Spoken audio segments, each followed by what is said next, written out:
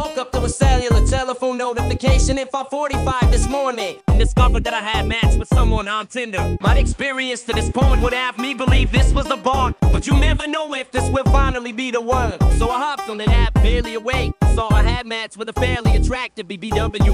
Okay, this looks promising so far, but then I started reading the profile. Said, and I absolutely shit you not, as of 9:10 p.m. on the 8th of February, name redacted is no longer in control of this account, but her best friend is. You will have to get through me in order to win a date with the lovely lady picture. Keep in mind that I have been conscious for less than 5 minutes, but my brain could not handle this. The first question I had was who swiped right, name redacted or the best friend. This was followed by wondering why the 36-year-old woman couldn't control her own personal communications. Was this a joke? Was this a guy? Was this best friend absolutely possessive of name redacted to the point she had to control every aspect of her life? But more importantly, this shit woke me the fuck up at 5:45 in the morning. I didn't have to be at work until 9 today. Who is on Tinder at 5:45 in the fucking morning? The more I thought about this, the more confused I became. The more confused I became, the higher my ego rose. So I sent along this reply, maxing out the character limit, explaining that this bitch was crazy. I wanted to say so much more,